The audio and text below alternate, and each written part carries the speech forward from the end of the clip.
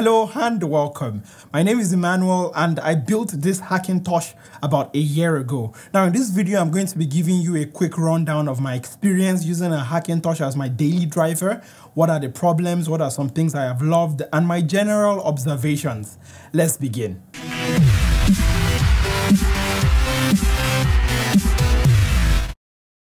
And welcome back, guys. Now if you are new here, welcome. Hope you enjoyed here. Do consider subscribing and hitting that bell icon so you don't miss any new videos. And if you're returning, well, welcome back. Have a seat. Let's get into it. Now, about a year ago, like I said in the beginning of this video, I actually built this Hackintosh primarily to edit videos. And before we get into this video, don't forget to go check out the video where I actually built this Hackintosh to sort of understand my process and everything. But in case you are not going to go to that one or you want a quick primer, the specifications for this one are as follows. So it has an Intel Core i7-6700 non-K version. It has 32 gigabytes of RAM, AMD Radeon RX 580 graphics card, 4 SSDs. So one is my primary Windows one, 256 gigs SATA SSD. The second one is my Macintosh main SSD, SATA also 256 gigs also. The third one is my scratch drive, which is a 512 gig SATA SSD. And the fourth one is a NVMe SSD drive for my edit drive. So that one is like super fast. So that's basically the config that I have behind me here. Now, like I said, I actually use this rig here for video editing in the past year. And it is a pleasure to say that it has been amazing editing video on this rig. Now, 4K video, it handles perfectly fine, even from my Sony camera, which can be a little demanding. So I found out that when I added the NVMe drive, that really helped because that solved the bottleneck of speed when it comes to reading from the disk.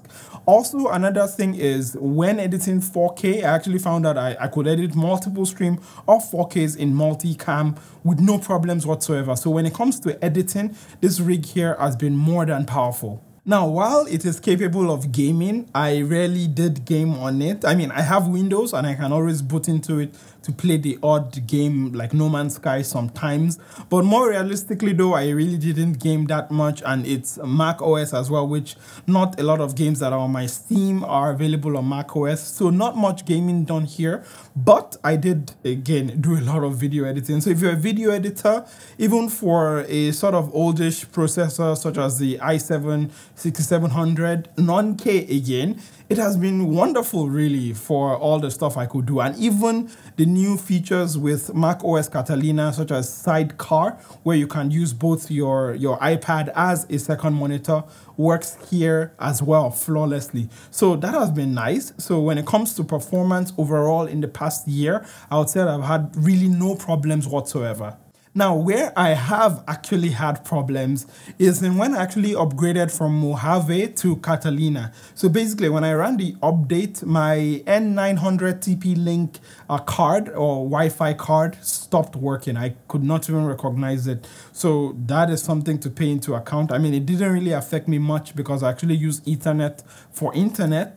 But if I'm betting if I actually needed to use Wi-Fi, I would have been screwed. So that's something that didn't work from the update from Mojave to Catalina. Another thing that also stopped working, though this really had nothing to do with software, is RAM. So like I said, I had 32 gigabytes of RAM to start, but one day all of a sudden I booted the computer, it beeped 3, 4, 5 times, I am not so sure, and half of my RAM just wouldn't be recognized. I don't know what is up with that. And even when I booted into Windows as well, same issue. I only have 16 gigabytes of RAM, which I guess is not a Mac OS or Hackintosh specific thing in this case.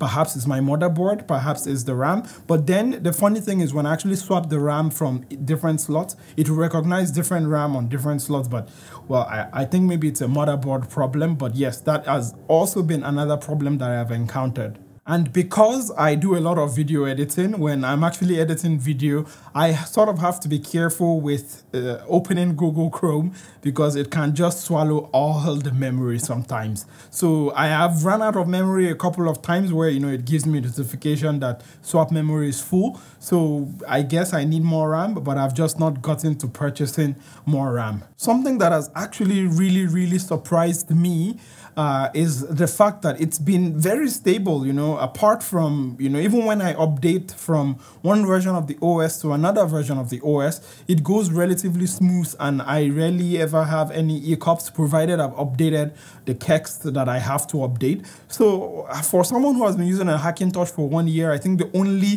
thing that pains me is the fact that it's a desktop and it's stuck on my desk. If it were like a laptop where I could actually carry it around, I think that would have been wonderful, because my work has become more mobile these days and, you know, I'm really crippled by just having to come home. But when I do come home though, I have to admit, this rig handles almost everything I throw at it, and even editing like Blackmagic raw video files on it or ProRes on it is super smooth as well, so which has been great. Editing, I switched to Final Cut because of the Hackintosh here, and I just enjoy using Final Cut on this as well. So if you're someone who is actually wondering about, you know, switching, building a Hackintosh of your own because you want to run Final Cut, you want to edit videos, or you want to get an Apple device for cheap, I highly recommend a Hackintosh. As you can see here, there's been rarely any problems. All the configuration problems I had before, it was easy to fix when I found, you know, different forum links and everything. If you check out my original video, you actually see some links I've put there and how to solve your USB problems, how to solve your, you know, configuration problems and all that. And I would say it's the best time to build a Hackintosh right now, where, you know, you can get a performance for like a, you know, significantly lesser price. Anyways, that's basically been it for this video. I hope you enjoyed my 1 year later on my Hackintosh. Do you have a Hackintosh? Are you thinking of building a Hackintosh? What questions do you have? Do leave them for me in the comment section down there below. And again, don't forget to hit that subscribe button if you enjoy what I do here. Click on the notification bell icon so you don't miss any new videos. And like this video, you know, YouTube, you know, enjoys those algorithms. The YouTube algorithm enjoys, you know, engagement. So do leave a comment as well if you liked what I did here. And I shall catch you in the next one. Don't forget to remain awesome. Bye.